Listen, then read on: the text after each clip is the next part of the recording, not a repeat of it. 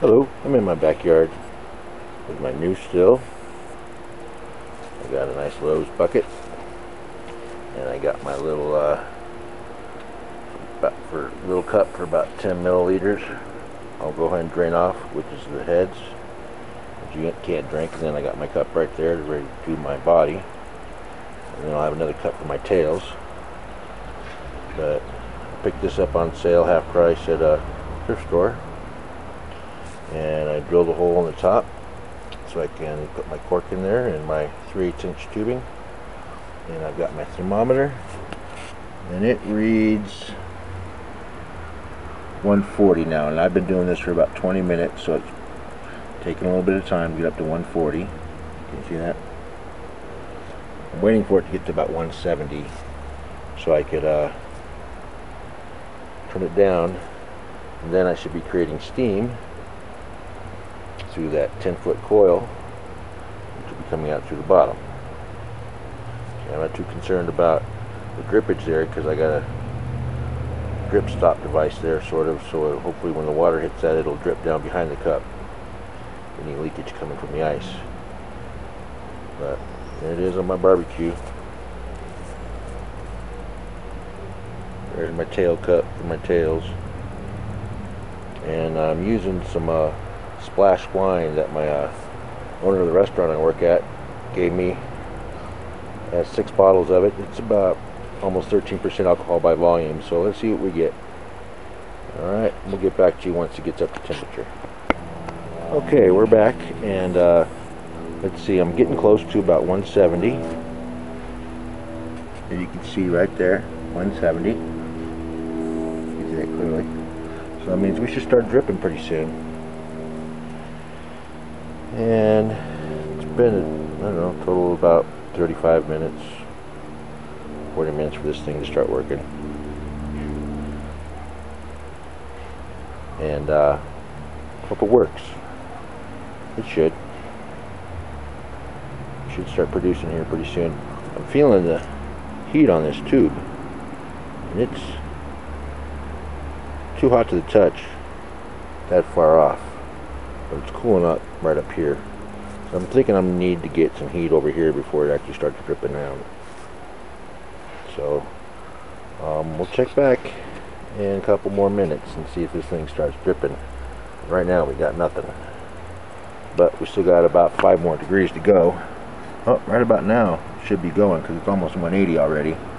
And I'm going to go ahead and turn it down once I get to about 180 and I start seeing some drip. And I'm going to try and keep it there before 190, because I guess then at 190 you're not doing it very good. You should only keep it about 170 to 185 or something like that. It's a process, so we'll see where it goes. Okay, we're back again, and we're about 180, 190 degrees, 185 degrees. It's right where we want to be, and the thing's dripping. It's plopping it out. So, and I've got, I don't know, about 2 milliliters. I need to get a little bit more out of here.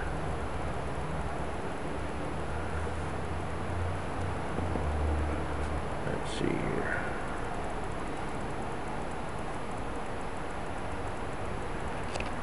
Let's see what's the feel like on here. Oh, that's hot. That's hot. That's hot. That's hot all the way down to here. So it's got to be dripping up. It's just holding it back. Let's see here. Maybe if I give it a tilt a little bit.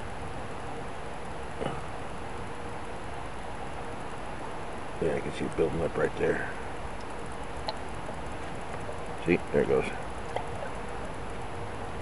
I'm losing a lot. So I'm going to do a little bit of a, see how it just blurted out, blurted out, blurted out. I don't want to be wasting all that, so I'm going to try and get some sort of a downpour on that, which I can get a little pliers in there and bend her down. And we'll get some drips going. Alright. Okay, I gave it a little bit more tilt on the backside with that wrench there. And it's starting to get a good drip.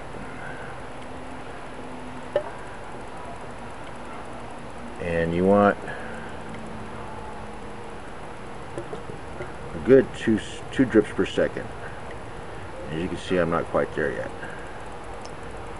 I think I will once it keeps building up and pushing it out.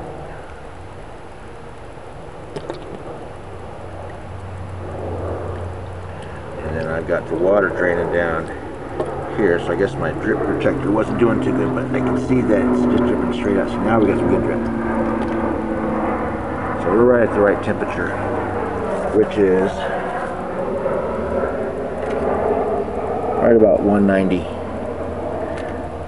there. So maybe it's because of my altitude. We're in the high desert area here, so it might take a little bit more, but I'm about, so I got about 3 gallon in there of water. So you want 10 milliliters out every gallon. So I'm about 10 milliliters now, so I'm going to start working on the good stuff. Okay, so we got the 10 milliliters out of the way. Actually, it was more like about 30 milliliters to be safe of the acetone and the bad stuff that'll make you blind if you drink. And our temperature's holding steady at about 190. Okay, this is hot to the touch, all the way to the ice. So I know there's a buildup back in there because my coils kind of takes an uphill slope before it hits the end. So I'm going to add a little bit of ice water and see if maybe I can get that a little bit colder in the pipe, and see if that helps, because if I lift it up a little bit, every once in a while I'll get a good pour. You know, so I mean, just building up. You can see it's slowly dripping. We got 2 drips about every second there. 1, 2, 1, 2, 1, 2. You can hear it bubbling in there like it's melting the ice, doing something. And I've got a good runoff of water coming out of the whole down the bucket instead of actually onto the pipe and dripping into the cup. So I'm not getting any water in it, so that's a plus. But I'm starting to get some build up here, and we'll watch it go. See how it gets a steady stream after a minute. This means I got a curve in my pipe probably that's sitting it up, so every once in a while it'll spill over that edge once that retention gets out of the way and starts to pour. But I'm happy. Let's see how this works. It's been about an hour into the making of starting it from just regular room temperature wine into here with the heat now on low. Okay, which you can't really see that well, but I'm happy. Let's see. We'll check back after we get some booze. Okay, I've created a stop drip because I added water to it to help cool it down a little bit more. And so what I did was I put a rubber band against there and some duct tape. I know I'll have to glue all that better, but I got my drip separated really nicely. So as you can see, it pouring behind my jar, and then the drip's going into the jar, and there's no water running down the pipe. You can see that right there. Okay, but we're getting a little bit. Look at that. We got moonshine there, baby, because you can taste it. Oh, baby, it's got some heat.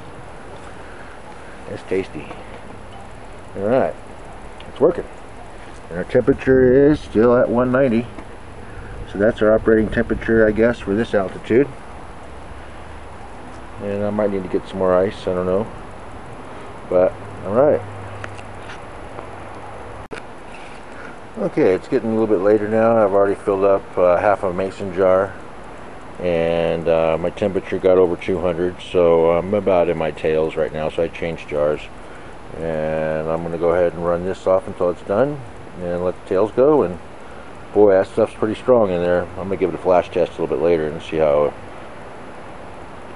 it is. But basically 5 bottles of wine comes to almost a gallon, and it gave me a half of a mason jar full of booze, which is probably about 120 proof, I'd say. I'll test it with my meter that I have a little bit later. But that's it for now. Y'all have a great day. Beautiful night out here. You know, can't get much better than this.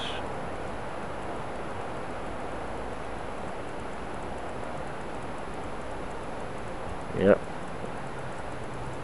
Nice big tree. But there we go.